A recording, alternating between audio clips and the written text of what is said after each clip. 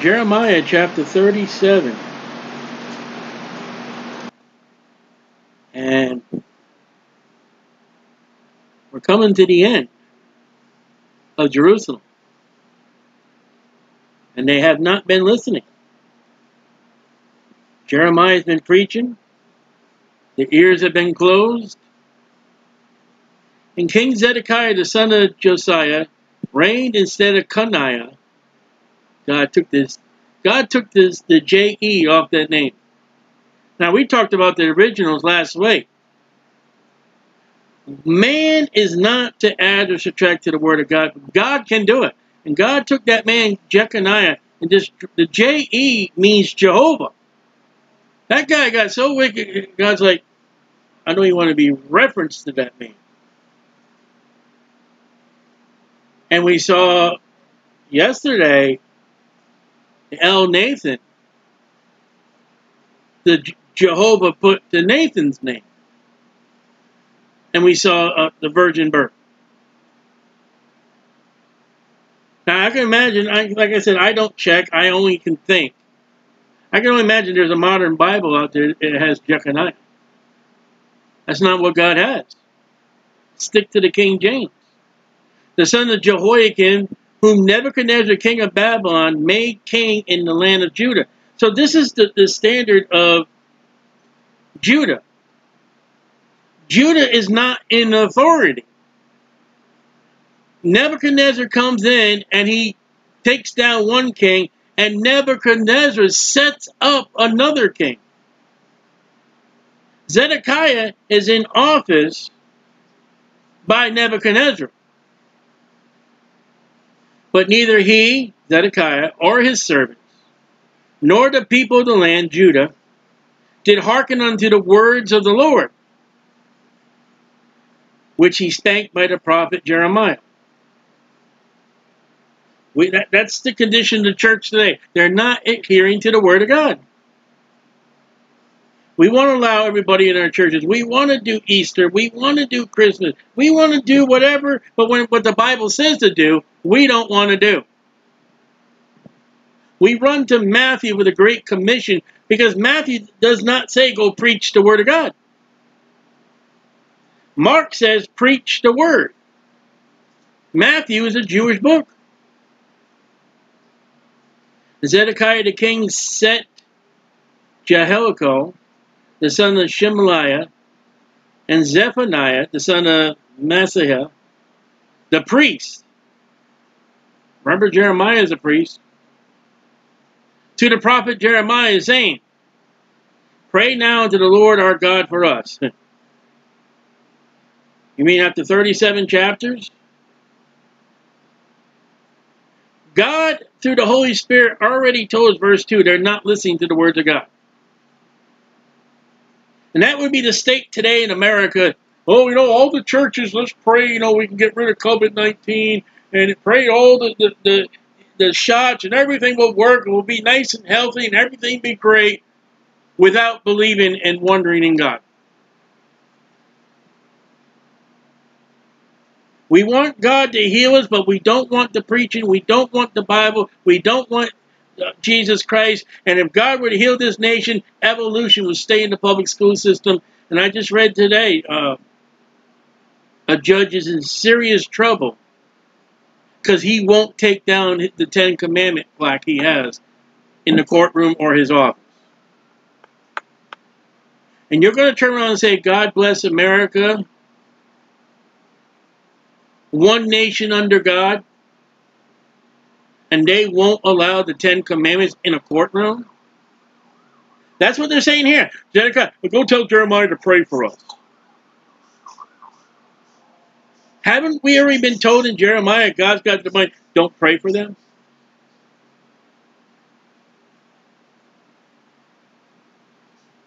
There was a couple times that Pharaoh of Exodus, pray to God for me. He didn't mean it.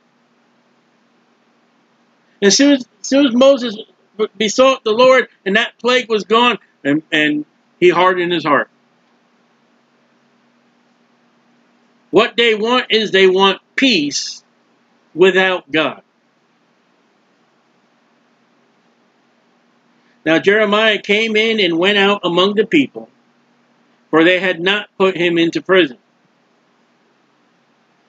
Then Pharaoh's army was come forth out of Egypt. And when the Chaldeans that besieged Jerusalem heard the tidings of them, they departed from Jerusalem. So Judah is looking for Egypt for help. That's another break in the law. God did not want the Jews going and relying on Egypt.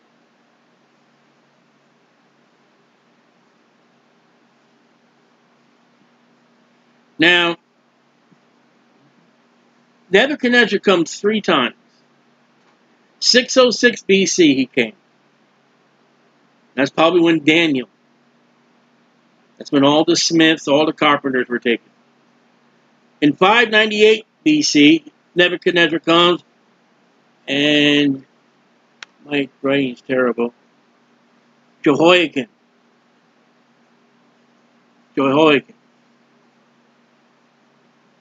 That's in verse 1. 598, he comes for the final time, and this is Zedekiah. So we are in the last king. And they're running to Egypt for help, which God told them, no. So it's rebelling against God, rebelling against God, rebelling against God, rebelling against God, and not trusting in God. America runs on, we got the greatest military, we got the greatest people, we got the wonderful thing. Look at our technology. And this year we've had various attacks of ransomware.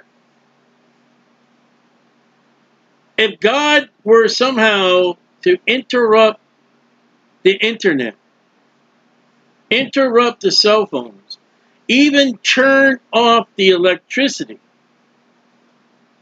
then our military has no strength at all. It's that simple.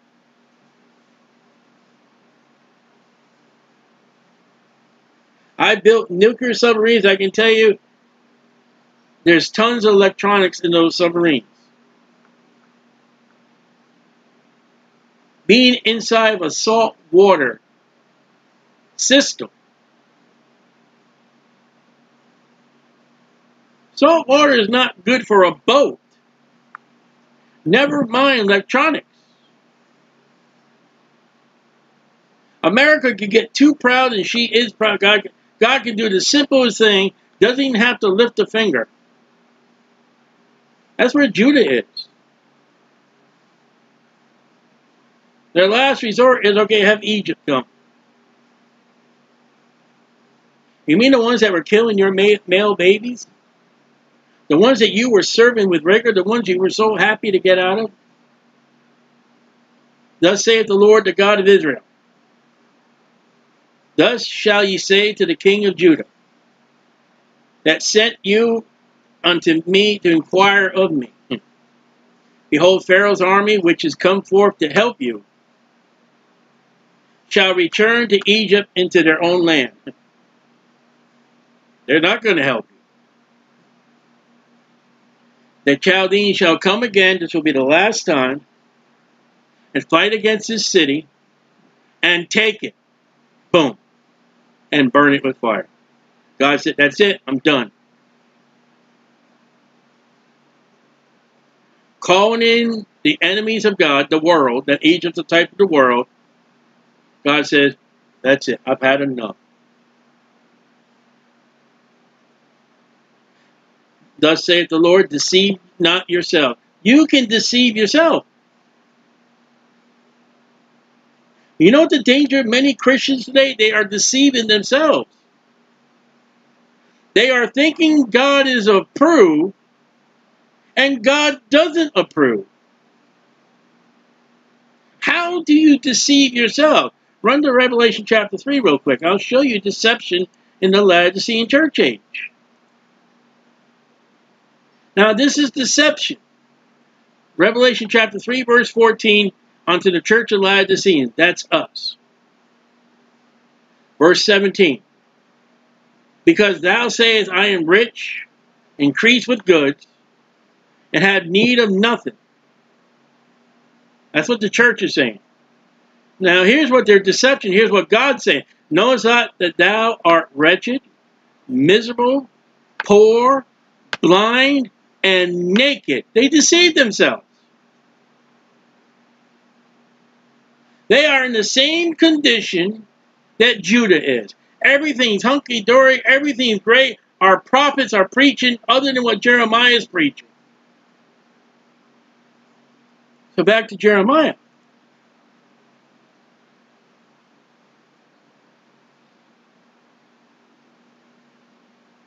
Verse 9, deceive not yourselves, saying, now this is the deception.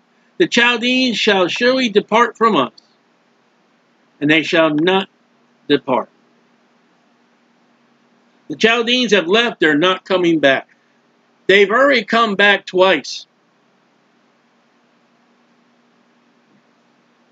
And God has had Jeremiah preach.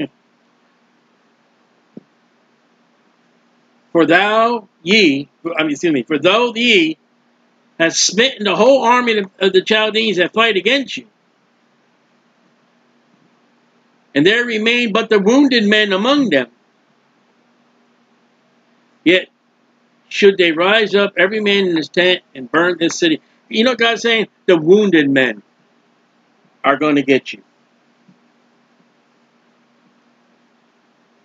Not the big mighty men, the wounded ones.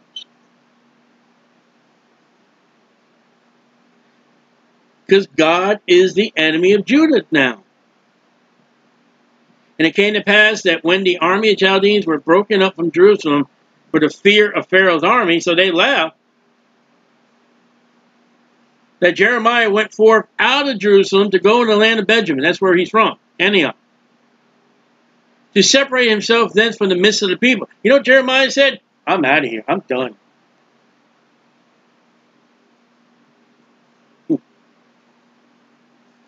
When the preacher gets up, packs up, and starts heading out of town, you're in trouble.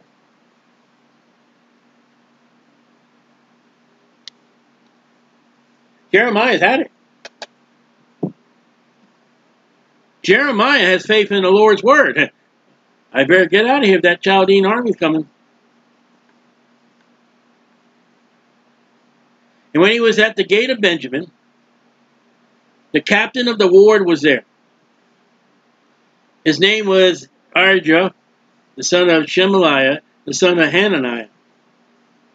And he took Jeremiah the prophet, saying, thou fallest away to the Chaldeans.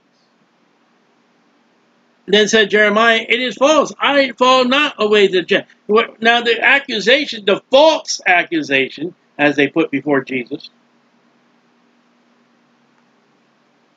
you're in cahoots with the Babylonian army. You're a spy for them. You've been preaching they're going to come and take us, and we're going to be destroyed by them. So you must be one of their agents. No, he's a spokesman for God. So Arjah took Jeremiah and brought him to the princes. Wherefore the princes were wroth with Jeremiah and smote him, as they did with Jesus, as they did with Peter and John, and put him in prison in the house of Jonathan the scribe, as they did with Peter and John. Now look at it, there's a scribe. That's a guy in charge of the scriptures. He's in charge of writing things, and he's got in his house a prison. For they had made that the prison. When Jeremiah was entered into the dungeon, into the cabins, and Jeremiah had remained there many days, Zedekiah the king sent and took him out. And the king asked him secretly in his house. He does not want to be seen with Jeremiah.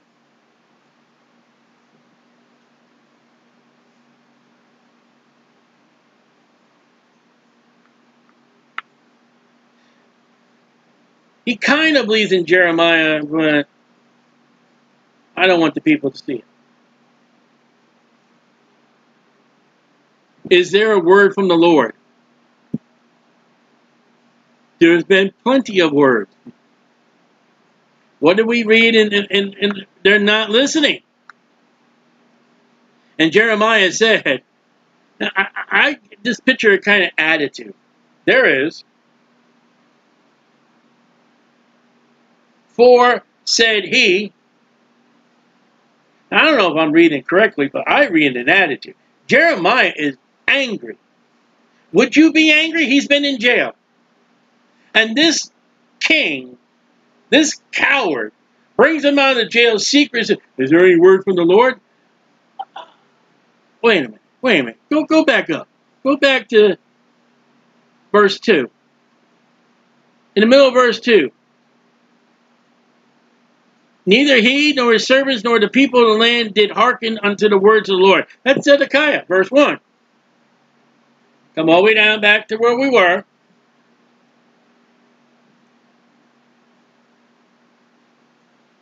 And he says, is there any word from the Lord? Yeah, Jeremiah just smacked himself in the head. You ain't listening. There is. For said he, the Lord, thou shalt be delivered into the hand of the king of Babylon. Period. Now, what is the anger of Jeremiah? You say, well, how do you know Jeremiah was angry? Moreover, Jeremiah said to King Zedekiah, what have I offended against thee? Do you see verse 37:18? Chapter 37:18 in 2021? I'm offended what he said. They offended me. It's the same thing. What have I done to offend? He preaches the gospel. Last week we had the police and everything again. Why? He's sitting on the sidewalk talking about God. And the cop walks, he's doing perfectly right. Shut up.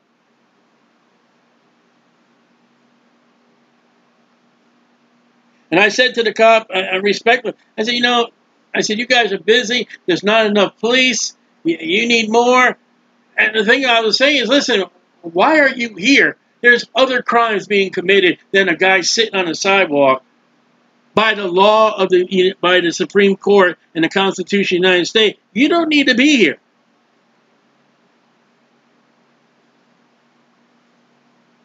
And pretty soon I'm going to raise up my voice. You need to start charging them for every time they call you guys here, because you find no fault. And I know for a fact that if a burglar alarm system of a business is broken, whatever, and the police keep coming, because I work for a store like that, the police department will charge you for coming out for all the false alarms.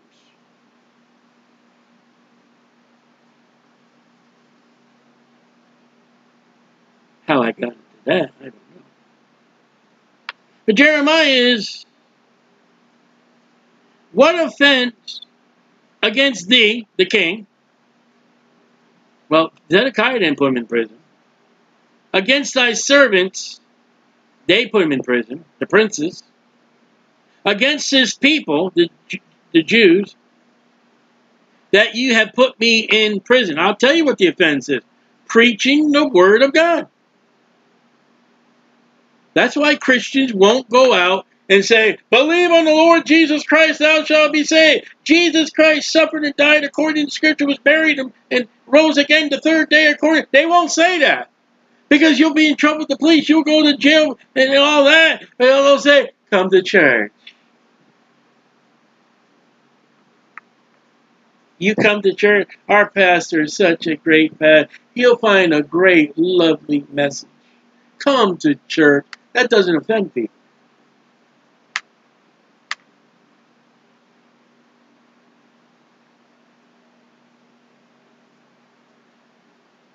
Where are now your prophets which prophesy on you, saying, the king of Babylon shall not come against you, nor against this land? Oh, look at Jeremiah rubbing it. He's taking a puppy and rubbing the puppy's nose in the doo-doo. Where are your prophets? They had been taken and killed. By the army, they said that wasn't coming. You know what Jeremiah did there? Now let me draw you a picture. I mean, this did not happen. But let me draw you a picture of what happened. Illustration, not literal. Jeremiah grabbed hold of Zedekiah, bent him over, and kicked him in the britches. He gave Zedekiah a good, swift kick in the behind. Where are your prophets? Zedekiah is talking to a prophet of the Lord that has been right, that has been right, that has been right, that has been right. Where's your prophets that have been wrong, that have been wrong, that have been wrong? They're dead. Or they've been taken to Babylon.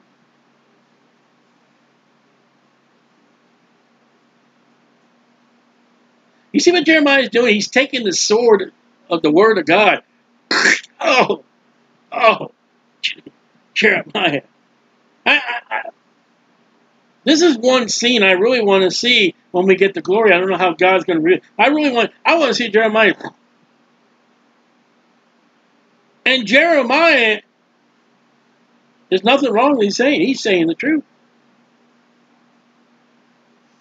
They're not in prison. Oh, where are they now? They're in hell.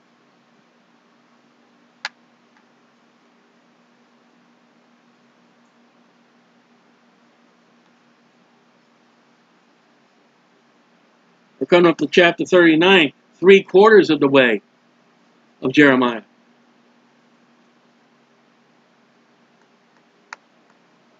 Therefore, hear now.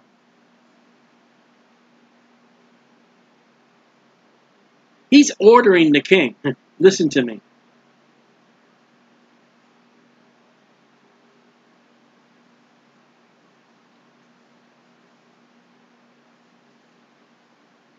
What we need today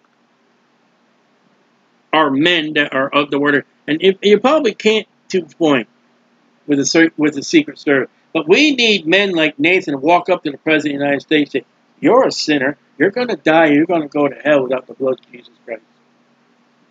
Now, I've sent letters to the presidents, and they probably go through a secretary of the secretary. They probably don't reach the president's desk. I don't know. I hope they do. This is the king. This is the man to say, put him back in prison and let him rot. And the princes and the people say, okay.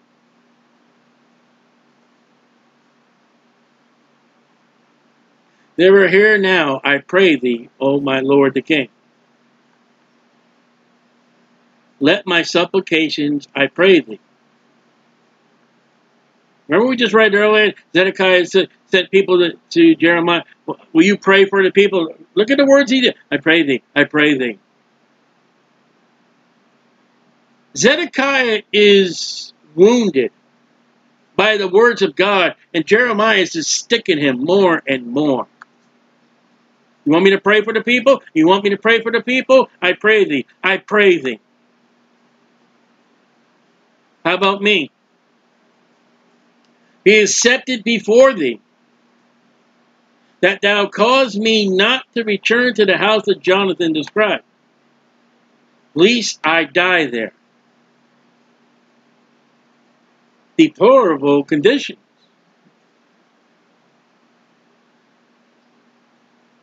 Then Zedekiah the king commanded that they should commit Jeremiah unto the court of the prison.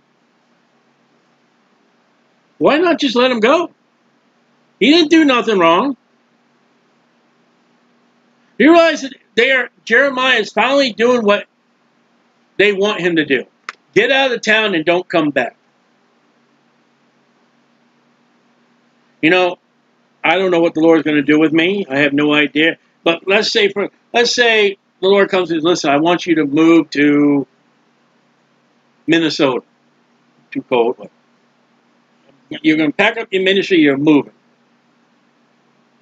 On such and such day, here, I mean, like he did with me in Florida. Here's the money, you're going. And I get up Saturday at the farmer's market and say, and come on, this is the final day.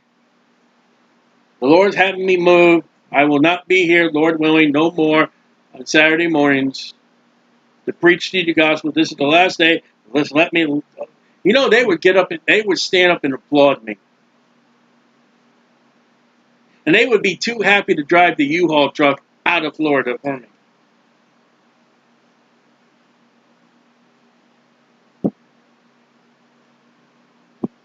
When we left Norwich, I told them, we're leaving. We're going to Florida.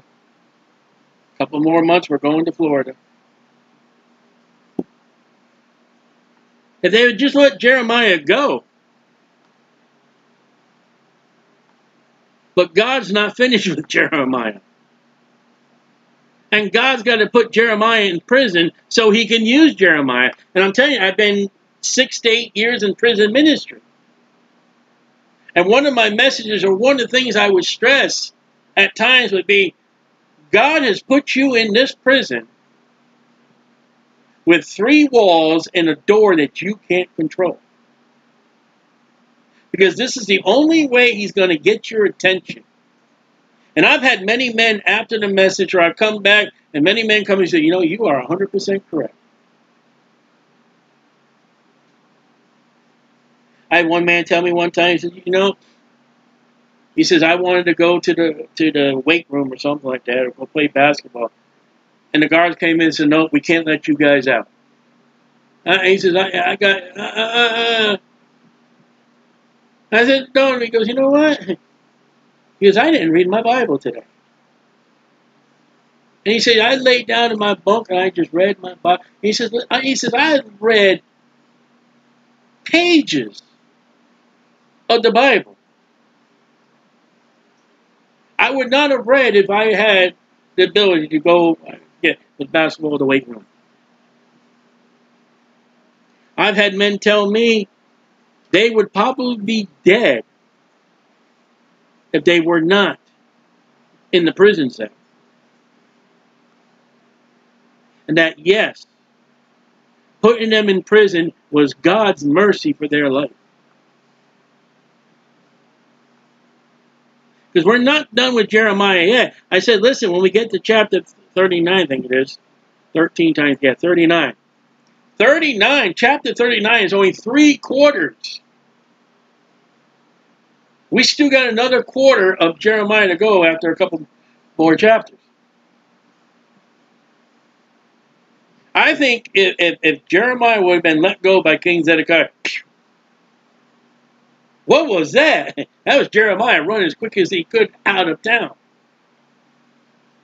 And God like, Jeremiah, I want you,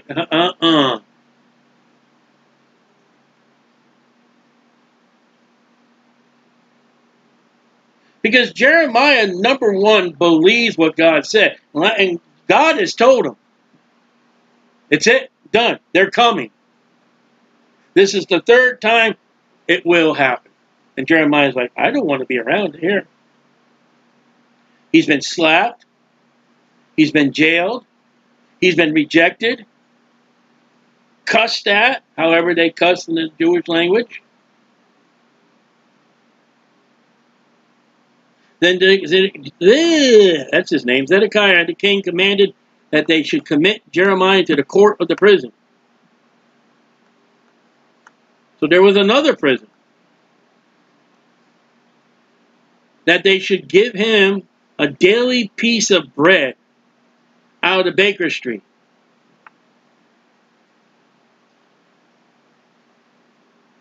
And that's not the Baker Street of Sherlock Holmes. Sherlock Holmes does not live on that street. But that would tell you, what was his street in Jerusalem? Where the bakers live. The bread. And Jesus said, I am the bread of life. You know the biggest debate that Jesus got in his entire ministry?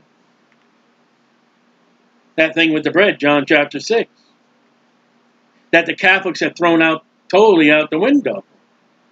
Oh, we got to literally eat the body and blood of Jesus.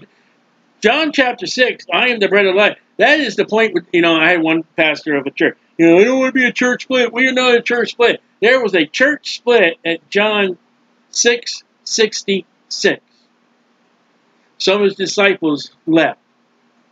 He turned to be, are you going to leave also? I'm not quoting it correctly.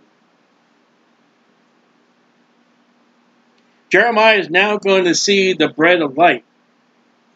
Because you know why Jeremiah is in prison now?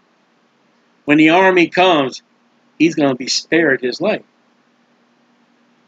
I'll give you the end of the story now. The Babylonian army, I forget what his name, almost like Nebuchadnezzar, or Belshazzar, one of them, almost like that. He's going to come in and open up the prison doors. Hi, Jeremiah. Well, how are you doing? You know everything that the Lord told you to say? Well, yeah, it's happened.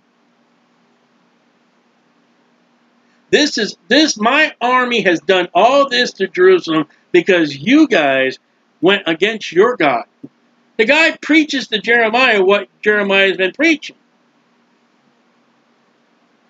And he tells Jeremiah, well, if you want to stay here, go get some food. If you want to come with me back to Babylon, I'll take care of you. I'll put you on one of my feet. We'll go to Babylon. And then he pays Jeremiah. That's coming up. Until all the bread in the city were spent. And Jeremiah remained in the court of the prison. What a way to close a chapter. But it doesn't close the life of Jeremiah. It ain't done yet.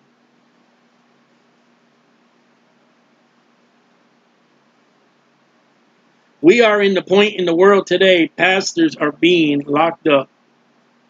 I have heard reports that in Canada, churches are being burned. In America, churches have been locked. I think we will go under persecution. Even I have been threatened to go to jail by preaching the gospel. My lawyer telling me, it's up to you, and if they put you in jail, call me, I'll take care of it.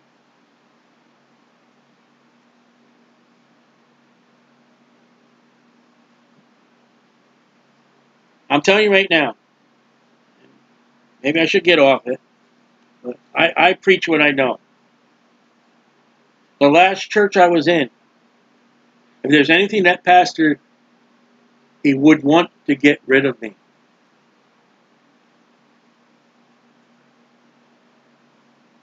He could get rid of me so his people can't hear the truth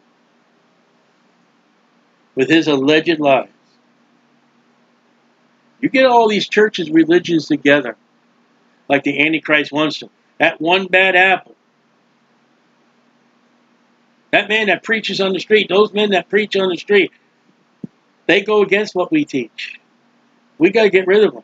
They're doing it to me in Daytona Beach. You can listen to my video. You can listen to me. All I preach is the gospel of heaven and hell. I don't point fingers. That's all Jeremiah is doing.